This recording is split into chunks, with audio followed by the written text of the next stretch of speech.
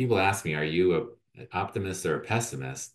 My answer is always, I'm a short-term pessimist and a long-term optimist. And then I always quote the promise of world peace, which was released by the Universal House of Justice, the governing body of the Baha'is in 1985, actually. And there's this one brilliant line that's etched into my brain, which is, you know, world peace is not only possible, it's inevitable. That's wow. And then, however, whether we achieve that through an act of consultative will or through unimaginable pain and suffering is the choice we have before us. We ask the question, what does the current culture think about the future? And actually analyzed all the books and movies about the future that we could find, so and compiled them. And it was several hundred. There were specifically future-oriented novels, future-oriented movies. And I think as I mentioned, 98% of them are dystopian. They're dark. We're very good at describing the world we don't want.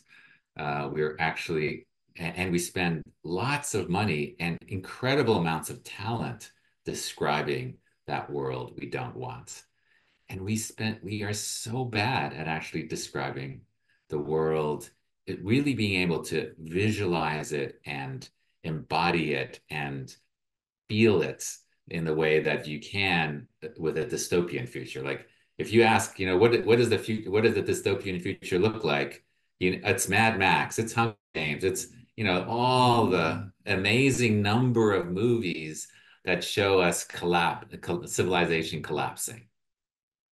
But what if we make all the right decisions and we actually create peace and justice and abundance and everybody? What does that kind of world look like?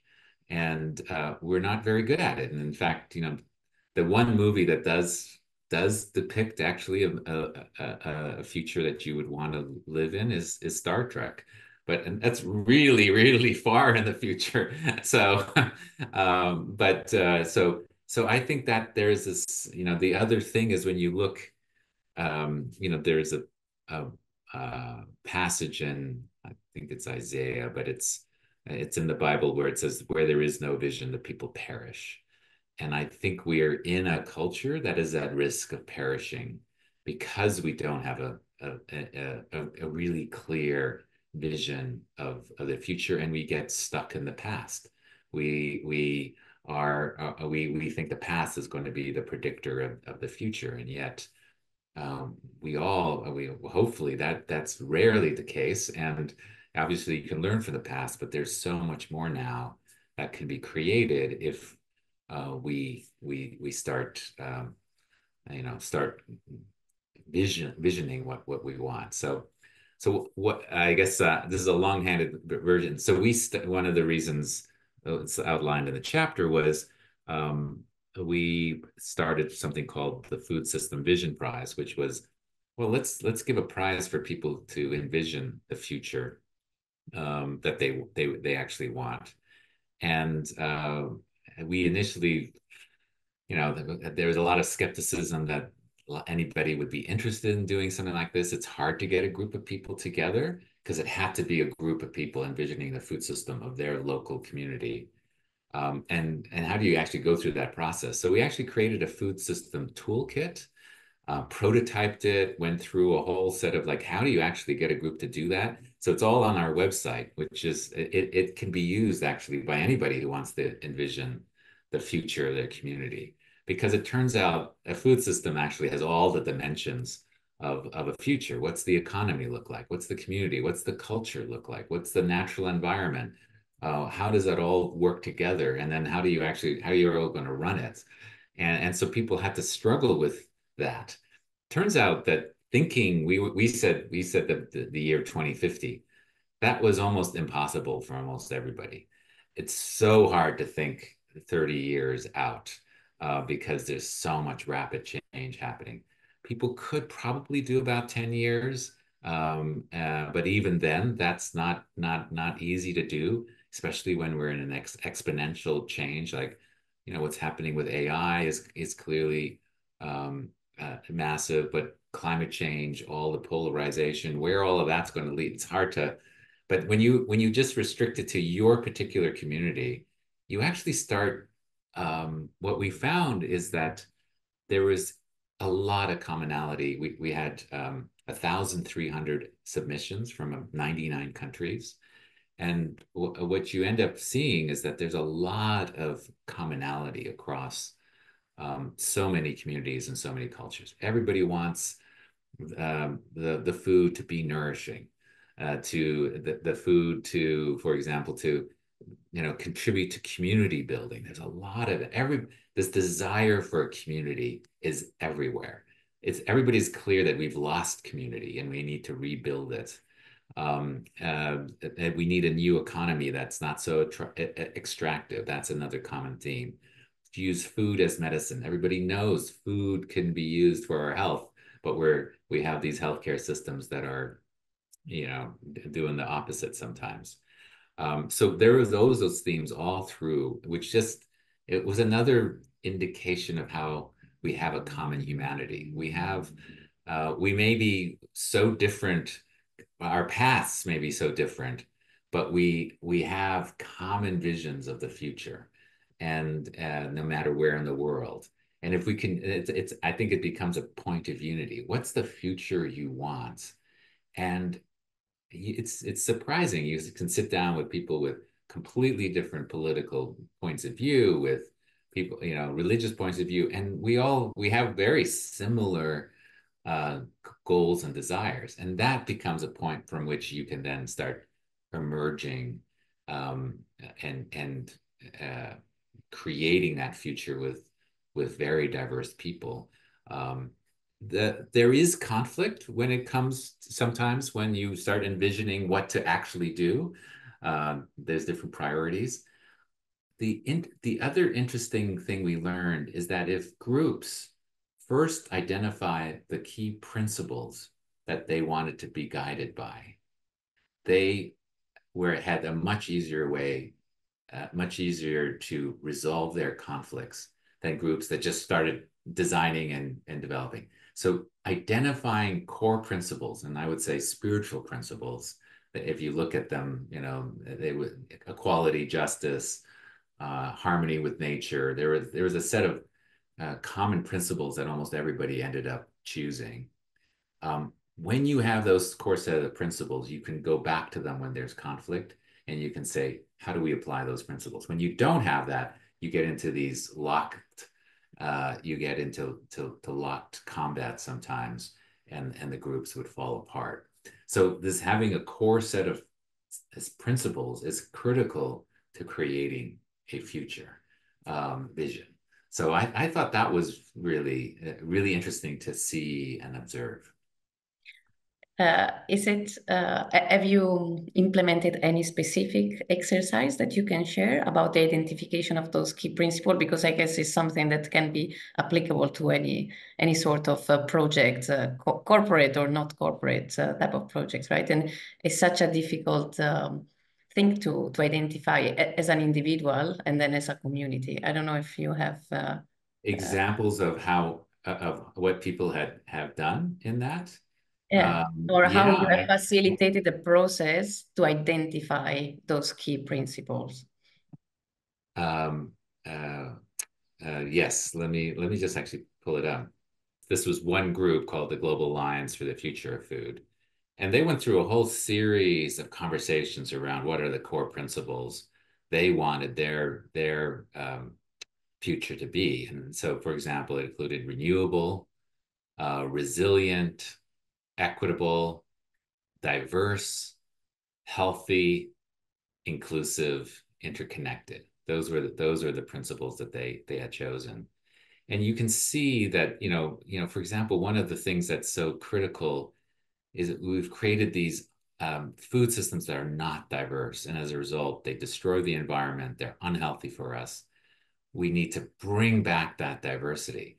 And what's interesting is as you bring back diversity, you also recognize, well, and then we need diversity in our human community. It can't all be the same people.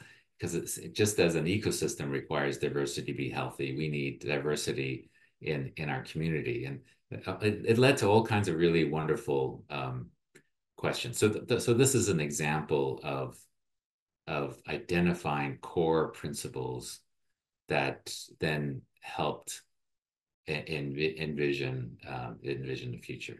So you were saying that it is challenging in general for people to paint vivid and positive pictures of our ideal world, right? There has been a lot of work behind to find those these masks that would envision a more optimistic Yeah. future. Have you been able to identify why it is so challenging and what can actually inspire people to adopt this more optimistic and positive outlook when envisioning this future? Uh, yeah, I mean, I'd be curious to hear from others in terms of why the kind of a negative future is so prevalent. My theory is that one is dystopian novels and books are quite entertaining. They are. So there's an entertainment value there. I think doing things, I think we are programmed in some way from our history to pay attention to when things go bad and what causes pain. It helps us, survive. And so we are very in tune to the negative because that's what can potentially kill us or hurt us. And we have to, I think, as human beings, we have to rise above that sort of animal nature to envision, go beyond that. What's the potential? What's the possible? And that's where the quality of imagination is so powerful. And then giving people time to imagine. I think we're in such a busy world. Actually, imagining the future takes a lot of energy, and I think is best done in a group. At MIT, the system dynamics group has this description of when you get a group of people together, it creates a fourth person perspective. The first person is your own particular perspective that's relevant to you. Second person is when you're interacting with another, with one other person, the interpersonal.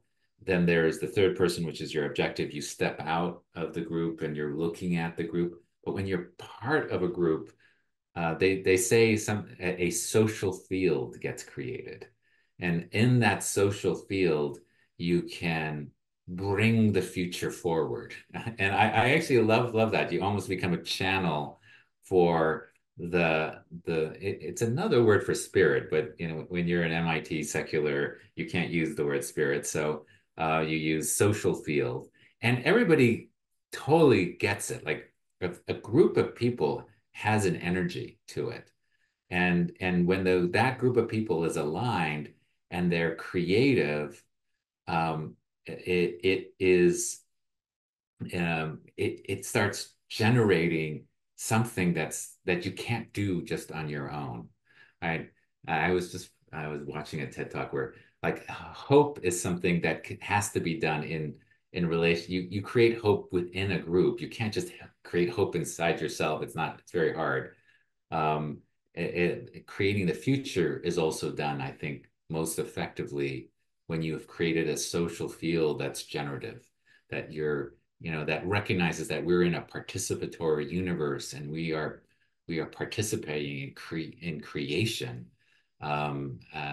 Which I love that idea is that and then we need others to bring the future into reality. Thank you, Roy. That's really, yeah, it's so helpful. And then this is just so interesting. And Martina and Danielle have already heard this theory because of when I presented it at ebbf. But subconscious limiting beliefs that's my wheelhouse. And so I have my two balls in the back. The giant green ball is your subconscious mind, and the little green ball is your conscious mind. And the subconscious mind is, as you know, from a psychological perspective, has a negative bias. And for exactly the reasons you're saying, for an evolutionary perspective. And also from the dystopian movies and books and everything, it triggers that primal fear. And so unfortunately, if you're not conscious to it, it automatically draws you in. And what I love about, like you say about groups, and and then what I love about my tool as well is it soothes that subconscious. And when it's soothed, it actually gives you access to that higher social spiritual self. But it needs to be regulated in order to do that. And I do have a question in regards to that, as to because I love the intro on the website, about the food, about food being really complicated, because I thought that was on so many levels. And I wondered if there's if your area or your foundation is addressing that from that mindset perspective, because it triggers such a primal part of us that it makes it really difficult to entertain new ways of thinking, new ways of being. That the complexity overwhelms us. Yeah, and if there's anything within your foundation that you're addressing that component of it.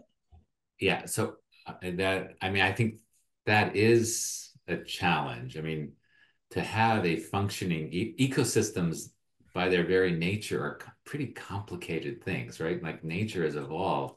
You think about it, a million different species all interacting and creating and somehow finding balance. And it's just overwhelming, right? When you pick up a teaspoon of soil, there are more microbes in that soil than there are human beings on the planet, right? There's just billions and billions in this little, and all of them are somehow coexisting and finding. Uh, yeah, so the complexity gets overwhelming.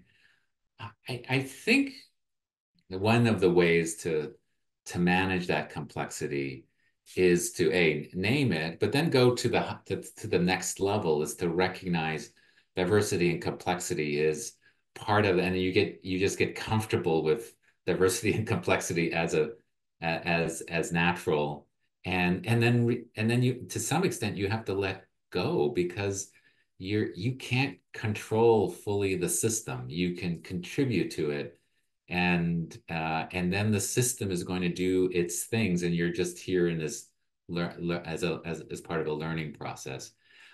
That the other thing is this,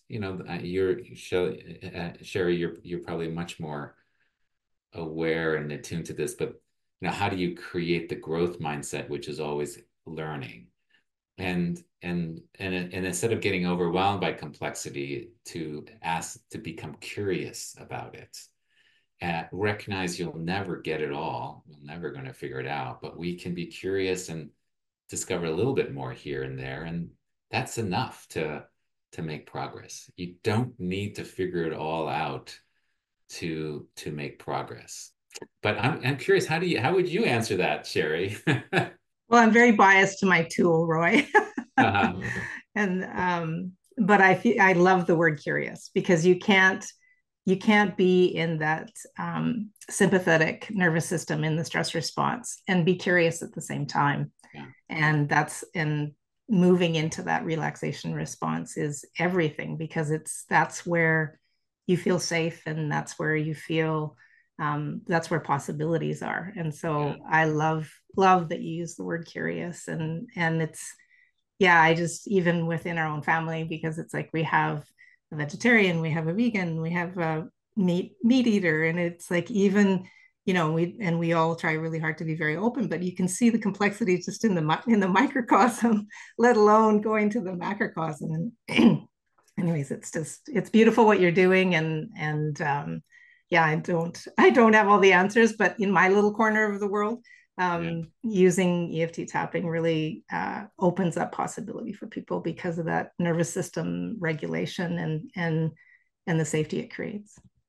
Yeah, I like that idea of, in order to really maximize curiosity and being that place of possibility, you actually have to feel safe, and to really generate um, uh, the kinds of visions we want. There is sometimes necessity also forces you to move in a particular, crisis can also be a form of creating, can also create creativity. So I wonder if there's multiple places where creativity comes from. And I think my guess is that the highest level comes when you're completely safe and super generative, and you can really think in the future. When you're in a crisis, you're trying to get out of that crisis. That also creates a whole bunch of creativity. But my guess is that's probably a little bit more shorter term because you just want to get out of the crisis, right? I don't have the answer. I have more a question, and I wrote in the chat before that somehow Kennedy, he got us all excited about getting this man on the moon. So it was, I think, one of the from the 60s and 70s or 50s. People were dreaming of this magic world. Everything looks so beautiful and so amazing and so utopistic positive. And I'm not sure where we got it wrong because it's the same human beings and something has changed since then. So I'm not sure where the trigger was with that. I think one element is narrative. And so I'd be curious to hear about the narratives that spark the desire in people to make this future, to dream this future, to make them happen. So the narrative that sparks a desire to go in a certain direction, which at the moment is lost. And the second question is about circles. You're a number of circles that create the future, that create impact. How can we choose our circles so as to be in a better position to be creating futures and to be creating what we want to create? Because not every circle is equal. What are good circles and what are not so good circles to go forward? That's a great, so this question of narrative is, yeah, super important, especially because when you look at the reality of the world, there is real good reasons to be pretty pessimistic. There's, not only do you have climate change, which is going to fundamentally change reality as we know it. Um, you've got this, toxic polarization, which, if history is any guide, and in this case, I think it is, polarization inevitably leads to violence. And then you throw AI on that can exemplify all the worst characteristics of humanity as well as its best, but it's going to be used for its worst. We know that it already has. So you've got this very, very almost challenging mix that is going to threaten so much of. So there's a very good I think you have to acknowledge, yes, there's good reason to be worried and potentially pessimistic, um, at least in the short run. And this is what when people ask me, are you an optimist or a pessimist? My answer is always, I'm a short-term pessimist and a long-term optimist. And then I always quote the Promise of World Peace, which was released by the Universal House of Justice, the governing body of the Baha'is in 1985, actually. And there's this one brilliant line that's etched into my brain, which is, world peace is not only possible, it's inevitable. That's wow. And then, however, whether we achieve that through an act of consultative will or through unimaginable pain and suffering is the choice we have before us. And I quote that and I say, well, if there was a moment in the 90s where it almost felt where we were going down the path of collective will to choose peace. I mean, Berlin Wall fell, there's all this possibility. And then we just decided, well, we've got to choose humanity and all its stupidity, decided, and with a few bad leadership choices, decided to go down the path of pain and suffering, which historically has been the way humanity has made some really great advances. So and then I say, and just because I'm pessimistic about the 10 or 20 years doesn't mean I'm not super optimistic about the future. Because I think what that calls upon us to do is to actually build the future now so that when all the craziness happens, the models we've developed can emerge through the ashes. I mean, it's another way of creating hope. Like, okay, it's going to be hard. Buckle up, put on your seatbelts, work harder, build the community, build the organization, build the models that we need to be the seeds of the future that we want. You cannot do it if you get wrapped up in pessimism. Pessimism kills hope, or long-term pessimism. Oh, humanity is inevitably going to kill itself. That is such a terrible and inaccurate way of describing the future. I think we're going to go through really tough stuff, but that's okay as long as we're learning along the way, and let's figure out how we can, and I think it's going to be distributed. I think whatever happens, it's going to happen in different parts of the world in different degrees. We can't predict that. So everywhere in the world, there's got to be people working, and some people will be able to advance the vision of the future much easier than others, depending on the circumstances in which they're in. So that's how that's the narrative I use to kind of keep people hopeful, but not be like, oh, it's much better than, no, it's not much better than you think. It's as bad as you think, but that doesn't mean there isn't hope. Could I just interject there Yeah, before we yeah, go on to sure, the Richard. It's a lot of the comments you just made very much parallel my own thinking over many, many decades.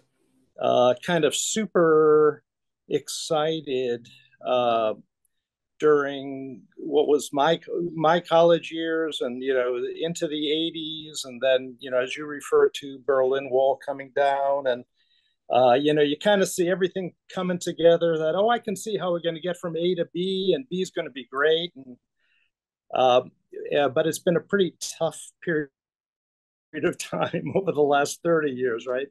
And I must say, of the long-term vision, positive vision, is like the most compelling thing about what's reflected in, say, Baha'i teachings. I know this is not about Baha'i stuff, but there are principles there. There's a long-term vision there, which is an optimistic vision that can give people direction through this rough period of time.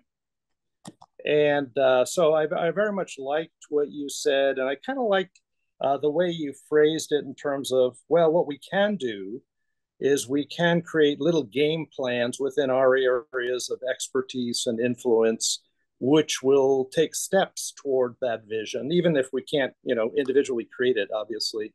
But so once we get through, we don't know how we're going to get from A to B, but once we finally get toward B, we'll have some specific plans that hopefully can enable things to work well in our areas of expertise.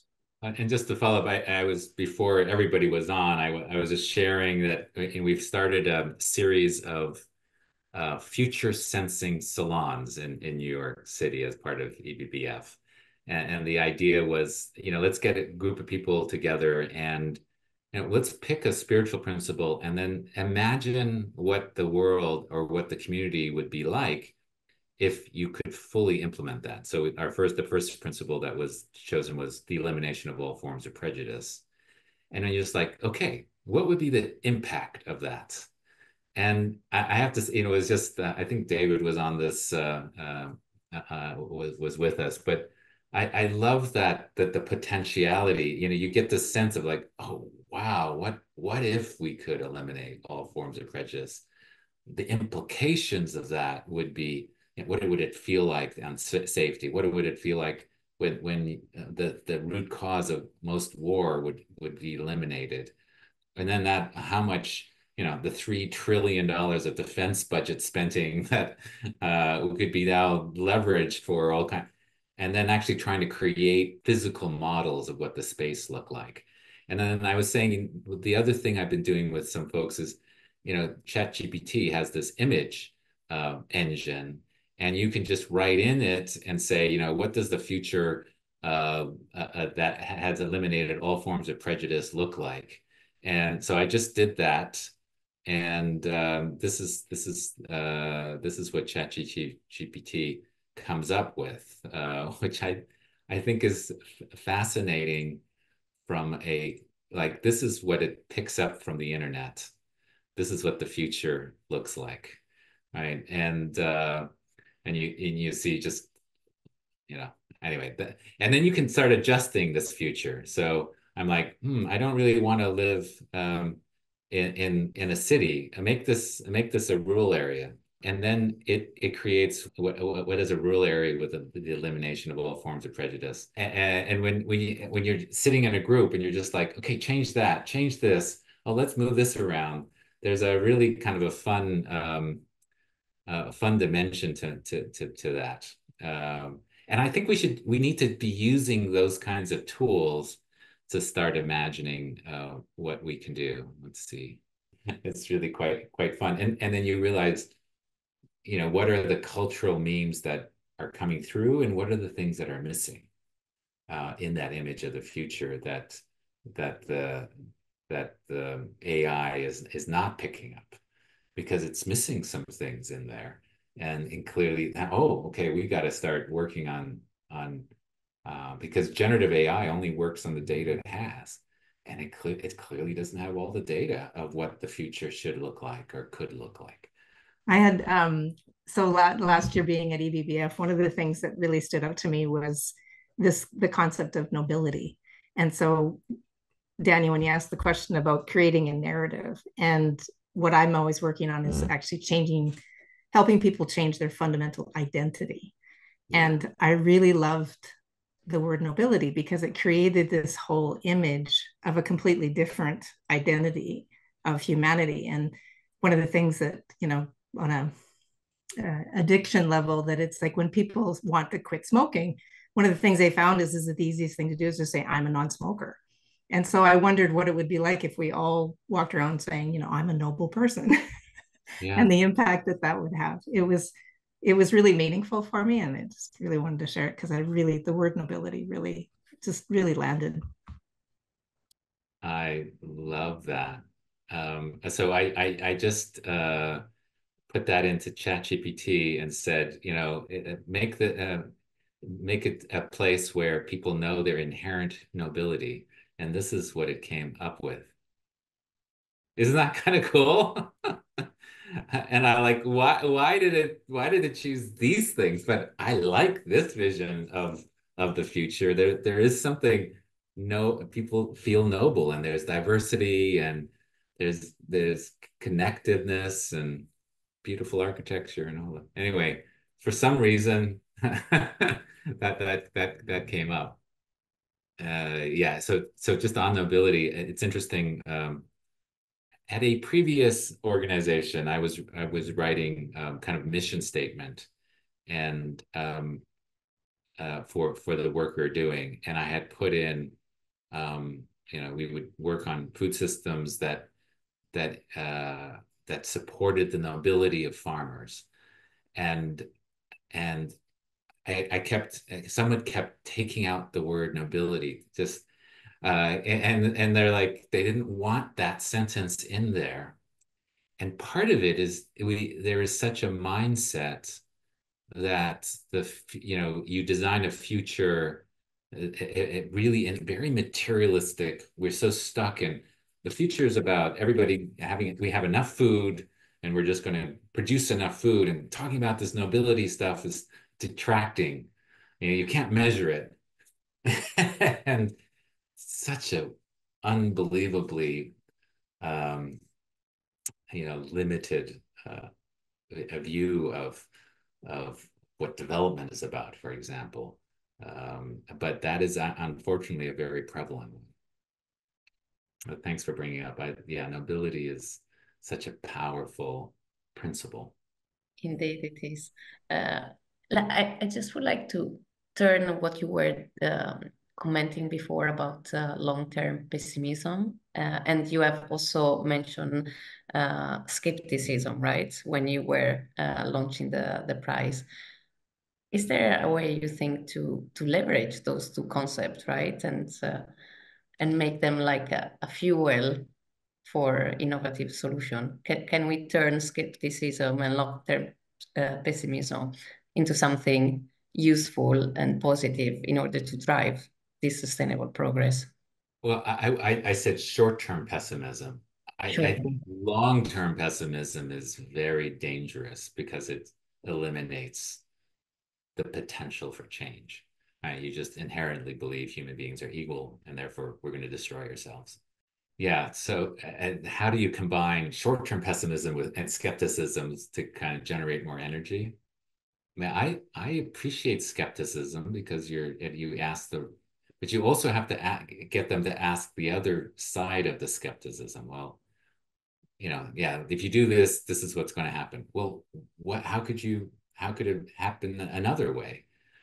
We have to just, skeptics sometimes have a narrow set of assumptions, and you're just like, okay, your assumptions are based on these things, right? Well, what if your assumptions were wrong, or what if we could shift those assumptions? What would that look like? So it's another point. I don't how do people work with the skeptics in your lives out there? I'm sure you are all dealing with Right. them. Right Actually, now, I it's had a hard to question. be helpful. I was a question to everybody about this because I think I've got the wrong approach. So I think universal participation is the answer, but I struggle with universal participation. So in an organization, you usually have 20% who are amazing innovators, positive optimists, 70% in the middle, and another 15% or so that are just always pessimist, always negative. And what I see that works is if you focus on the 20% who are optimists and they drag everybody else except for the 15% that never get dragged. But it feels wrong. It works, but it feels wrong in a sense that universal participation is what we're aiming for. So and then a bit of a catch-22 there about how do we make universal participation happen when actually when I work on the 20%, things really work and they drag people around and they drag people around in the right way and they encourage others and they create the right spirit and then magic happens. So I'm struggling with universal participation. If somebody can give me some hints on that, I would love that. I can see that Rafa has the answer. Yeah. No, I don't have the answer. I just wanted to share an experience. Don't look to me for answers. Um, but something, it was really interesting what you guys were talking about, and Roy, particularly this notion of the experience you had with the word dignity. And I wanted to share an experience that I think is working in our organization. So one of the things that I was trying to solve is how do you how do you change the mindset and the belief system, and how do you actually operationalize the elevation of the organization's culture?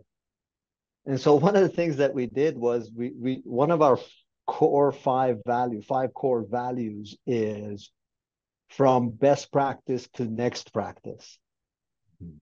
And so whenever a question comes up, we're all, okay, is this best practice or is this next practice?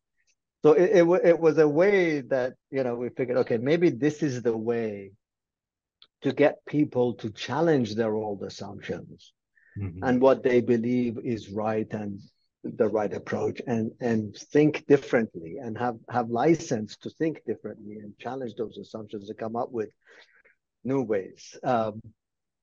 And so far, we've actually, we've had some success with that, in that, we're seeing the early stages of the old assumptions, and, words like elevating the human condition have entered into our discussions and discourse. The words meaningful conversations and meaningful consultation has begun to germinate within the vocabulary of the organization. And it really, a lot of it can be pointed back to that. Yeah, I'm just curious. I love that as a principle, from best practice to next practice. What are the other four of your five? Do you mind sharing? Why would you put me on the spot? Go to our website, worldpediatrics.org. It really is interesting. The centerpiece is kids first, because we are about children. So everything has to be focused around children. The other is community driven. So we don't actually. One of the things that we did early was kind of decentralize the organization. So we eliminated, unlike many other nonprofits, we eliminated the chief program officer position, which is based in the US. And we pushed program into the local community. So it's this notion of community first. Equitable access, right, is because we work in pediatric surgery, we wanted to make sure that all children, irrespective of, have access to pediatric surgery. So those were some of the other ones. Some of them are, I think that the one around from best practice to next practice was much more strategic than anything else, because it can really influence the transformation of the language, the thinking, and therefore the culture of the organization. Daniel, I know you had a few more questions. You can go with the last one. I still have the pending one on the circles. How do you choose the right circle in which to envision the future, make the future happen? Because there's two elements now. One is dreaming the future, which in itself is a great experience because it prepares you for the future. Because if you start to think in the future, that might happen, maybe nothing happens, but you're future ready, which is great in itself. And then the other part is you dream it and then you make it happen, which is the most beautiful one.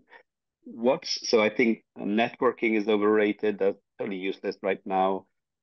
Big groups, circle for me right now is the answer to really make powerful first change happen. And the shape of the circles, the kind of people in that circle, how would you choose good circles? Actually, say a little bit more about when you say circles, what do you mean? And what are the circles you're part of that kind of fit that definition of being? When we were at the COP, the circle, the food circle. So all the organizations that go there, and specifically as human beings, like 10, 15, 20, not more than 30 human beings that come together.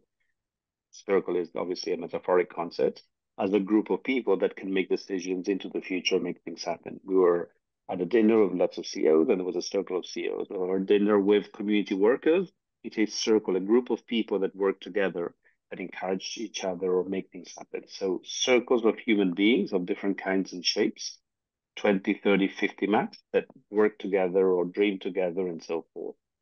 I don't have a good answer to that. I think you have to go with your intuition and observe what they're doing. And yeah, for me, I often if I don't see it, I create it, right? Daniel, your comment about the circles makes total sense to me. Was absolutely reflected something that we did I was a partner in a very, very large global law firm for many years. And people tend to deal with a certain set of people on a day-to-day basis all the time. And what we tried to do was connect them with people they would not ordinarily be associated with from all over the different parts of the world, different, diverse in every way, and then bring them together and have them brainstorm about things, about what they would like to do in the future, what would improve the organization in one way or another, etc. That idea of circles, especially when kind of people are fresh, new, you're not dealing with them on a day-to-day basis, so you don't have established ways, expectations, etc. And that was very effective. Thank you, Richard. Yeah, the power of the right community, right? Surrounding ourselves by the right people. Thank you so much, Roy. And thank you everyone for joining today.